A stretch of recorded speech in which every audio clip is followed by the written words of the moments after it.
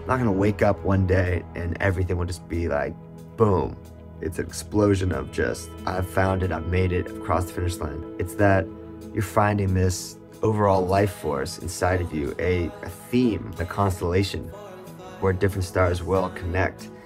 And that gives you a direction. It's meant to be savored, even if it's difficult, even if it seems hopeless.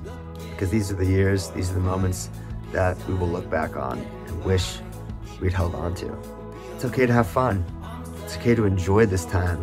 In our 20s, it feels like there's this pressure that we have to be perfect, that we have to be just nailing it.